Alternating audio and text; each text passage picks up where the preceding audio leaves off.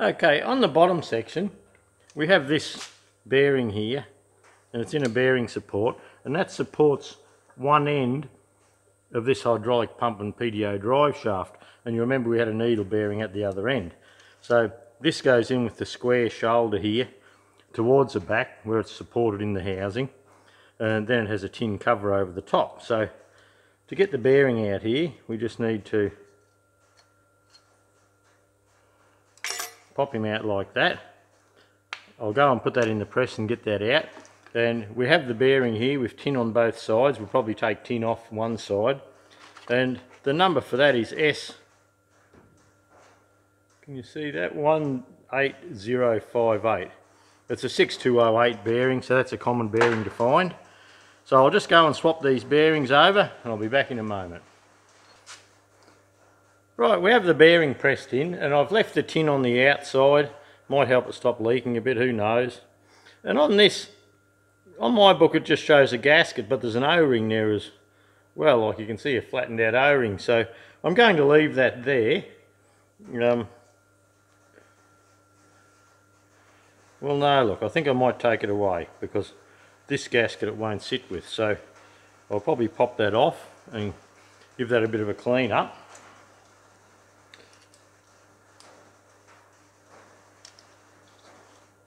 That's quite hard, and I couldn't see one of them to fit in the books that I had, but there's probably different books for different things. So I'll just go and get rid of this for a second. Okay, I've taken that off. Now it looks like this back gasket will fit nice and neatly. And if we have a flat surface here, as long as that tin plate's okay, and look, it appears to be. There may be a mod for that I'm not aware of, because there's a lot I don't know about these old Masseys. But anyway, we just learn as we go a bit. So once again, a bit of the favourite black goo. Now when you're pushing this housing on, that centre shaft will probably come back on you. That's okay, because while the tractor's split, we can pop that back forward again.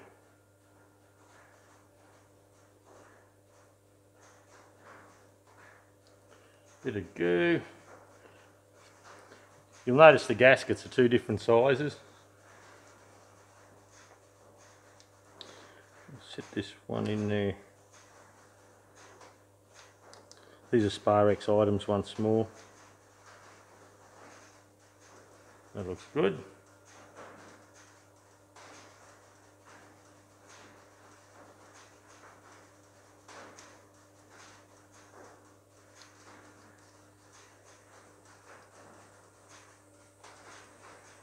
Okay, now there doesn't appear to be a top or a bottom way on this, but I've noticed they've always had the bolts at the sides. So if we bring that down,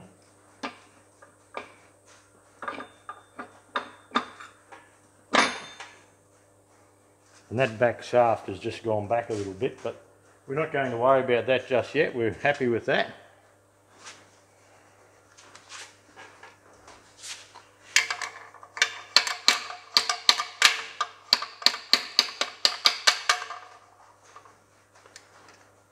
And we'll just try and line up a couple of these little bolts.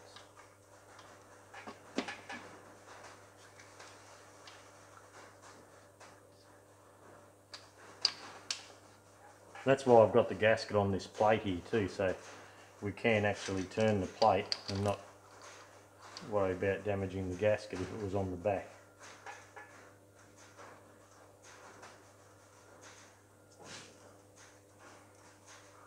So we'll just tighten this up squarely, is what we're looking for.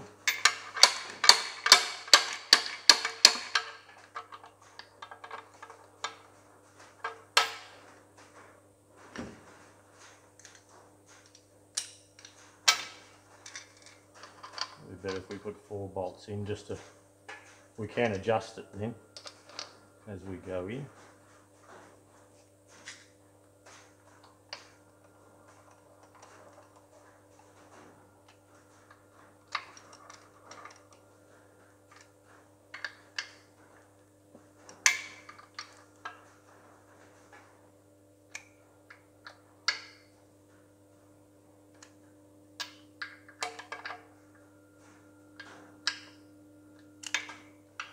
Now see our shaft in the centre there?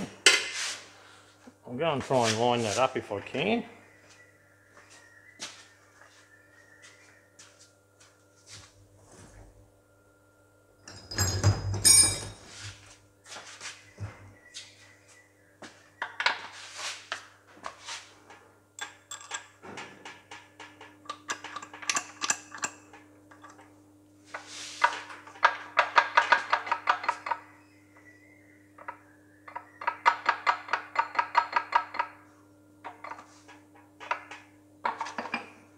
I have to back this off. I've gone a little bit skew whiff by the feel of it.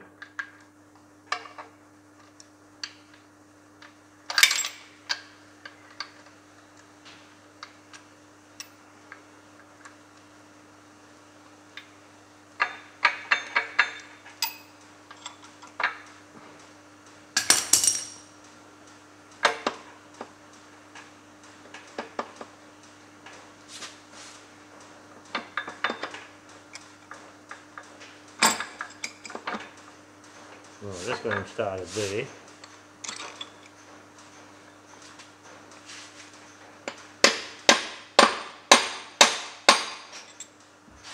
Right, just a little tap at the back there, that's got that bearing started. Now there is a UNF thread there where you can slide this back and pull that shaft forward with a slide hammer, you know, bump him forward, or I've even had a bolt in there and used a pry bar on the side here and brought it forward. So now we've got that started, we should be good.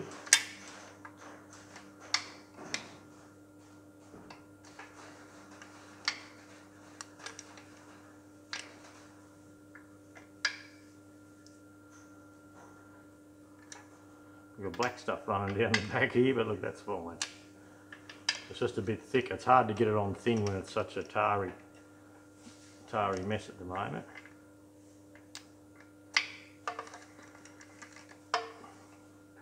So for the moment we just have that firm. Now I might be able to wind that over and show you the other end. But look, if you haven't got the back split, you'll have to bring this housing over the top of that bearing and pull it through anyway. But because we don't need to worry about that, we won't.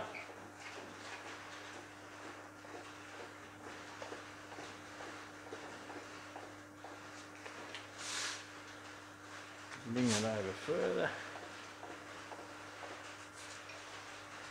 Okay, this shaft here, I'll bring this in. You might hear a bit of rain on the roof, it's just starting to come in now.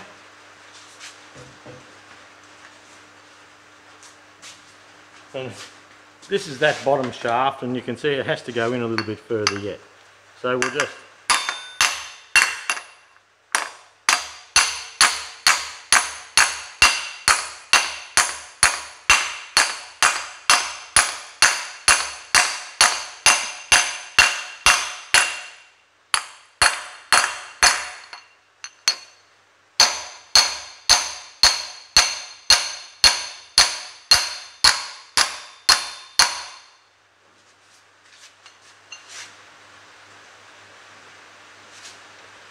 okay, so we're going around the world in 80 days here.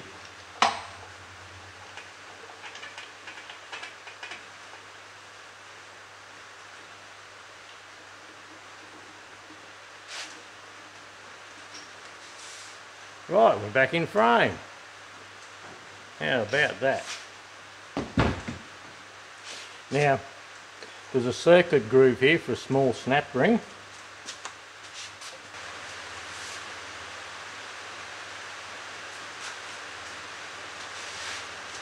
You can really hear the rain coming in now. I'll probably have to stop filming shortly. But we should have room for a washer on the bearing there to give us a nice flat surface. And then a circlip, an external circlip.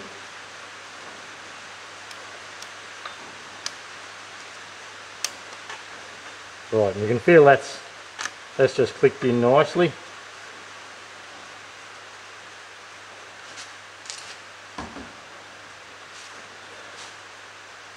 Right, you're still in frame. I'll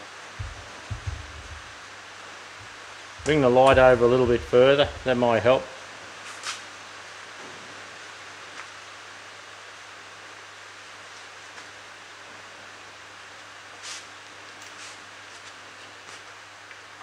Now we can undo all of this again.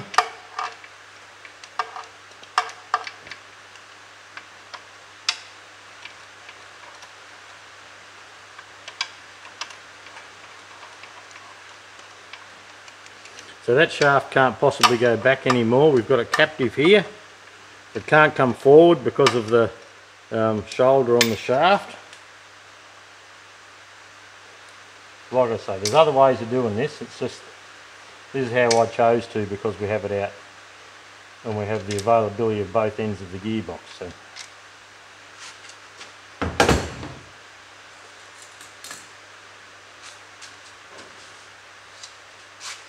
So we'll find our black tacky glue again.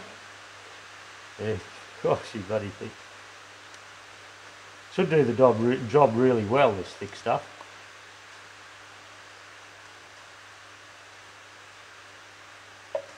It's a bit too much I'm putting on, but it's just how it is. You put out as much you're comfortable with.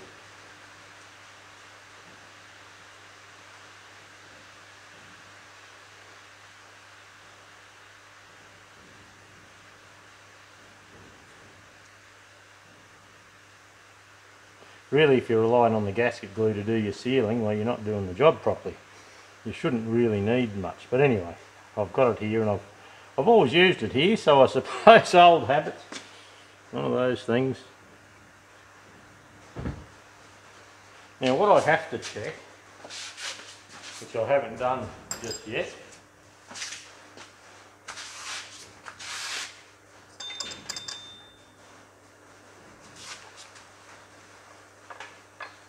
yeah, those holes are open down in there.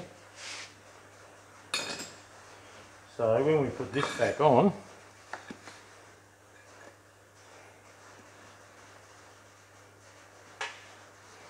all these bolts are going to have a nice bit of Loctite on them to seal them up.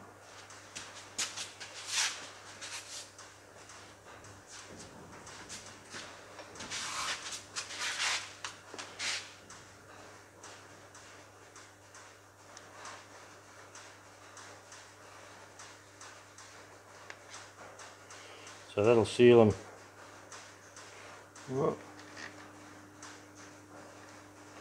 That'll seal the threads from any oil coming up the threads.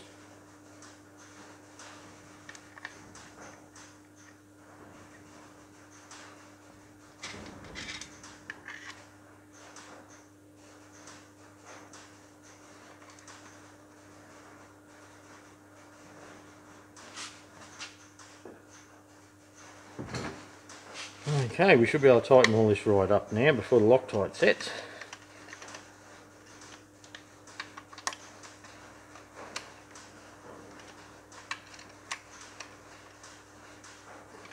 Now this Permatex, that leak there, or the spilt Permatex, the excess,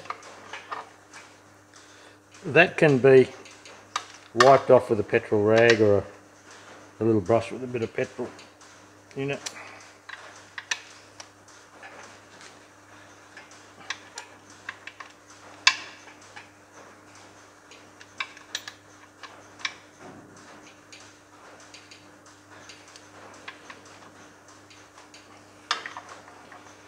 And that's all nice and tight.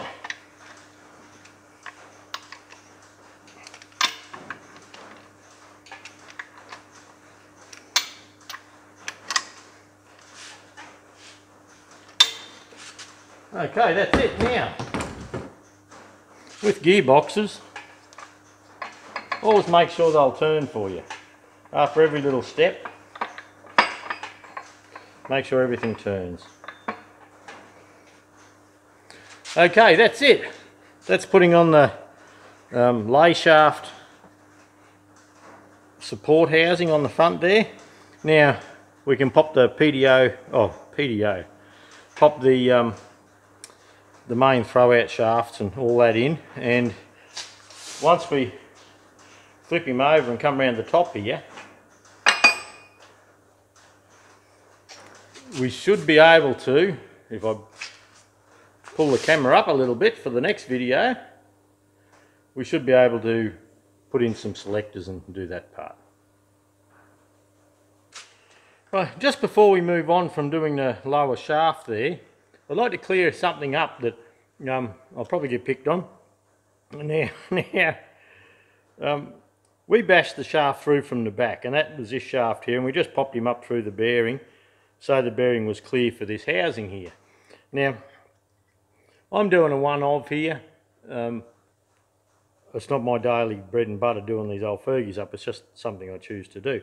But look, if you were doing a heap of them, rather than bumping the bearing and perhaps bruising the bearings out here a little bit, if you have a washer and you machine the centre out of the washer and you can screw that down, this bolt has to be long enough to pick up the thread there, and you screw that down and that actually forces on the inside of the bearing here, and that'll start drawing that through. And the shoulder here, you actually have to, as you go, you add washers here all the time, because the bolt ends up getting too long for you. And that way there you can actually draw this shaft up through while you're supporting the inner bearing, and you can bring it up nice and solid, so in the end the top of the shaft is in your circlet grooves clear of the bearing here. So look, this is the preferred way, but I was just doing the one-of and I thought, oh, I've got it both ends, I'll just bang him through. But if you've only got the front section to do and you can't get to the back, you can put this in the shaft. The shaft will be pushing up against the hydraulic pump at the rear, and using this washer setup, that'll actually push this front housing down over the shaft. So I just thought I'd put that on the end of the video just to clear that up. Yeah, while I was getting ready to put the selectors in, I thought, oh, well, I probably should mention it. If I had a heap to do and I was a Massey mechanic, I'd have one of these made, and you could do the job quickly and easily. But there you go.